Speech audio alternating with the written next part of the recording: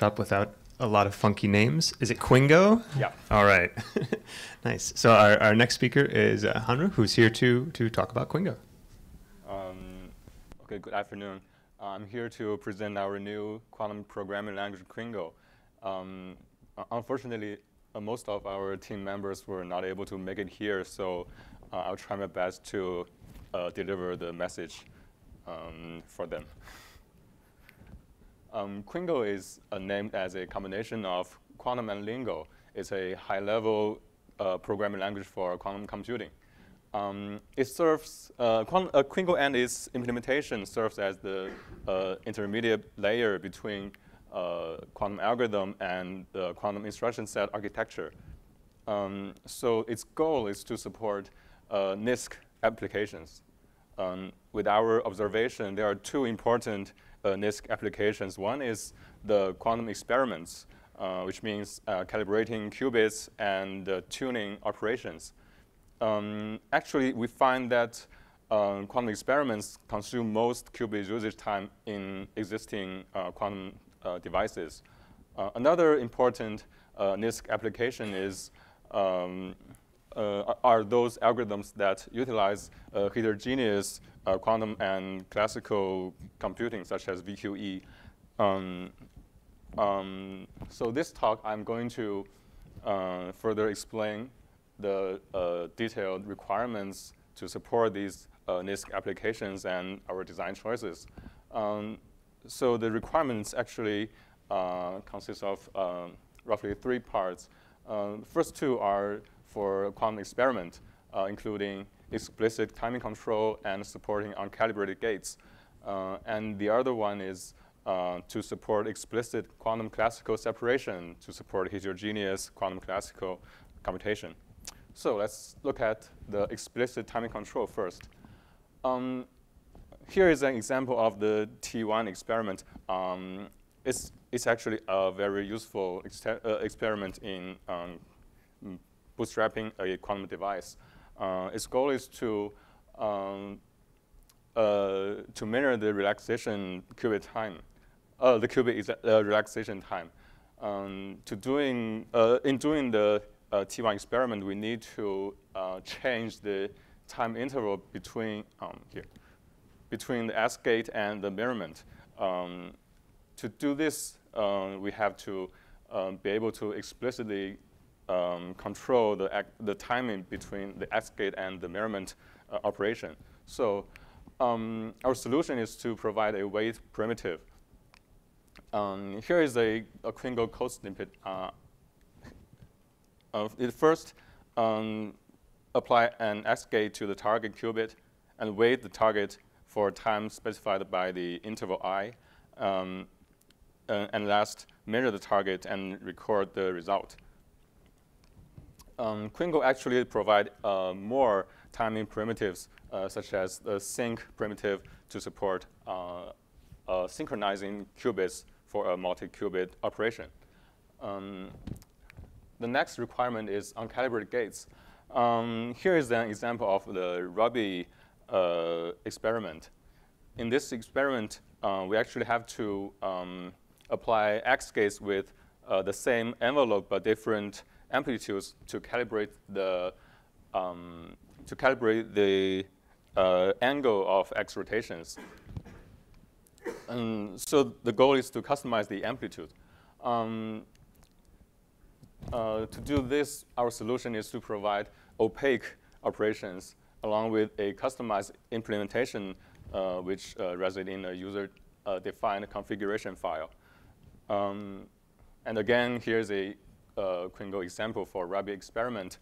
The left-hand side is a snippet of Quingo code. Here we declare these X operations, the X gate with different amplitudes. And on the right-hand side is the Quingo configuration file, which actually consists the implementation of these X gates with different amplitudes. Here, since our underlying architecture is ECASM, we use these ECASM instructions to actually implement these operations. So the third requirement is an explicit classical and quantum separation. Recall the NISQ devices usually consist of two parts. The host CPU, which is a classical part, and the quantum coprocessor usually serves as the accelerator for the host CPU. Also, the quantum algorithms usually have the same structure. Here is an example of quantum variational engine solver. The quantum part and the classical part are explicitly separated, and these two parts interact with each other through the procedure. So following this paradigm, the Quingo is designed as an external domain-specific language and emphasizes the quantum classical separation. A whole application usually consists of two parts. It's a hybrid program. The host is a classical part of the program, and the kernel is a quantum part, usually, which is implemented in Quingo. The host could be implemented in any classical programming languages. So the compilation procedure is then naturally separated as well into a quantum compilation process and a procedure and a classical compilation procedure, resulting in a hybrid binary code, which is then executed on a heterogeneous architecture. Note that since the quantum compilation procedure is separated from the classical compilation, we are able to open more opportunities for compiler optimizations. In our case, we employ the just-in-time compilation. The motivation is that a qubit have limited coherence time, and the quantum coprocessor has limited classical computational power.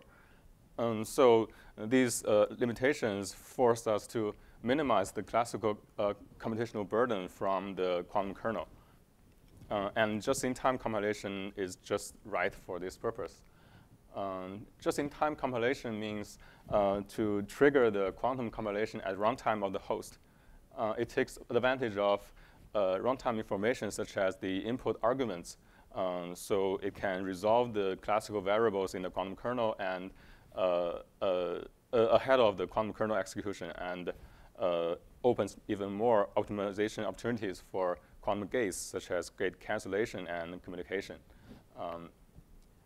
Here is an example to illustrate the power of just-in-time compilation.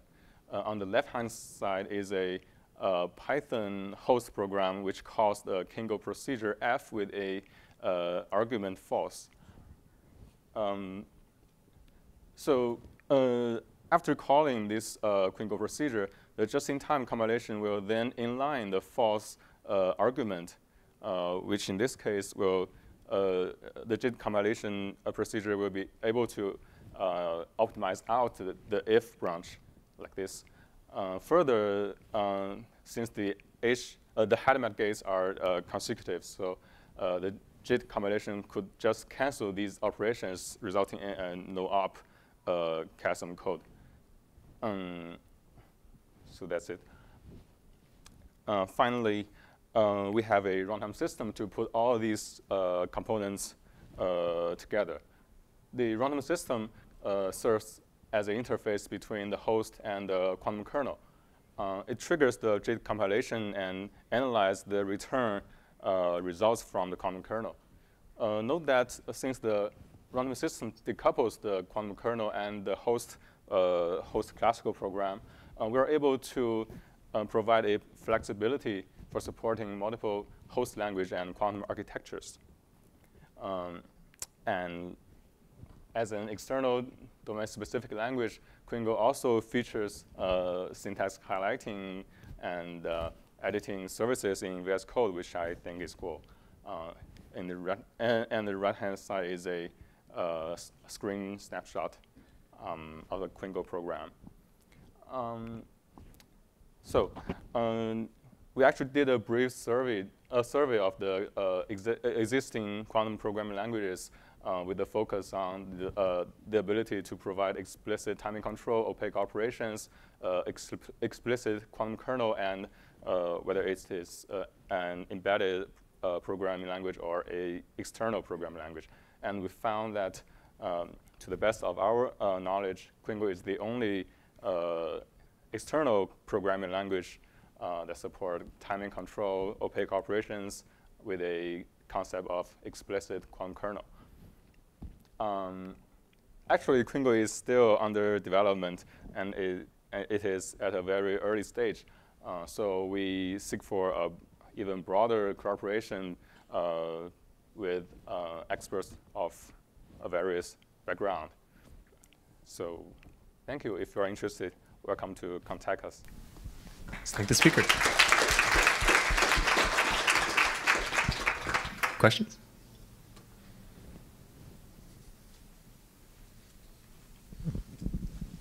I just had a curiosity about that last chart. Why did you list being an external language as a plus?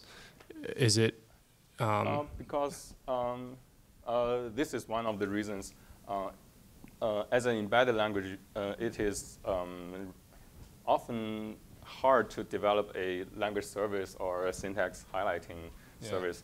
And also, as an external language, you are able to decouple the host language with the quantum part. So provides us flexibility of the supporting various host languages. Thank you.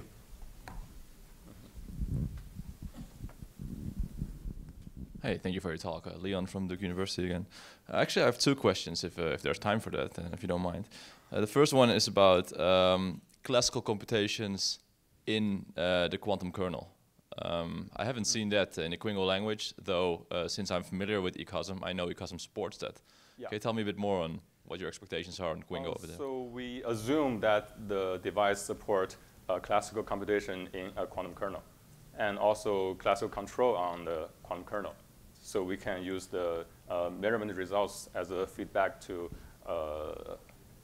control the following quantum code. So you have syntax and semantics available in Quingo for that? Here is a example of the quantum random number generator. Oh no, this is not the example. Sorry. Here is an example. Okay. Here the if branch is actually a control structure using a classical variable as the condition, the guard condition. Right? But this is not a runtime process, right? This is the compilation, so kind of the preprocessor. Preprocessor, what do you mean? Here, the Quingo program is actually a program for the quantum device, okay, the quantum controller. And it is separated from the host. So the classical computation is actually all performed on the quantum kernel. Okay, maybe we should take this offline because I think it's going too far. Okay. Thanks, I'll get back to you. Okay. Hi. So I'd like to return to the notion of the opaque gates. Often quantum gates in a quantum computer are implemented with multiple or composite analog pulses. Yeah. How do you represent this? Since it looks like they're applying directly to qubits, how do you map an operation onto multiple, what we might normally call like channels? I think I'm not able to answer this question. So okay. You can contact my colleague to find the answer out. Sure. Thank you.